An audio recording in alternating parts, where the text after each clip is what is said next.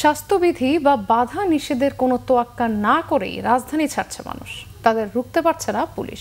নিজেরা সচেতন না হলে মানুষকে ঘরে আটকানো যাবে না বলে মনে করে আইনশৃঙ্খলা বাহিনী। বিনা প্রয়োজনে কেউ যেন রাজধানীর বাইরে যেতে না পারে, সেজন্য সকালে গাবতলীতে চেকপোস্ট বসায় পুলিশ। ব্যক্তিগত যানবাহনগুলো থামিয়ে জানতে চায় রাজধানীর বাইরে যাওয়ার কারণ, কিন্তু আরোহীরা আরও এক ধাপ এগিয়ে দেখায় নানা কারণ। অজুহাতেরও শেষ নেই। কেউ হাসপাতাল ছেড়ে যাচ্ছেন, কেউ ওষুধ কিনতে গিয়েছিলেন, কেউ বা বেতন দিতে যাচ্ছেন শিল্প কারখানায়। এর মধ্যে কারো অজুহাত দুর্বল মনে হলে ব্যক্তিগত যানগুলো ঘুরিয়ে দেয় পুলিশ।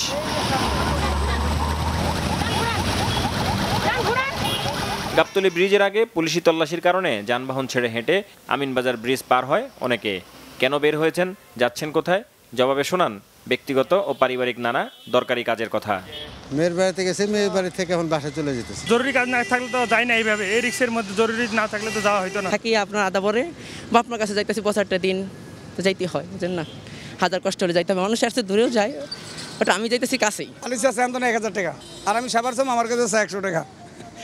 কোন মানুষের অসচেতনতায় বিরক্ত পুলিশ।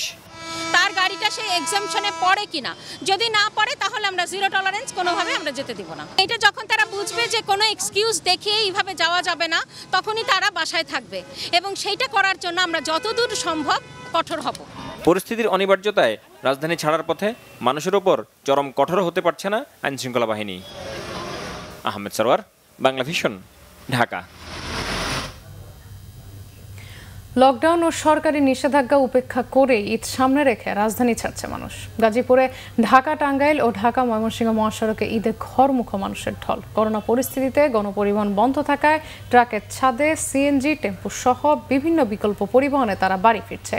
সকাল থেকে মহাসড়ক দুটিতে চেকপোস্ট বসিয়ে আইনশৃঙ্খলা বাহিনীর কড়া নজরদারির কারণে কালিয়াকৈর বাইপাস থেকে গোড়াই পর্যন্ত যানজট তৈরি হয়েছে।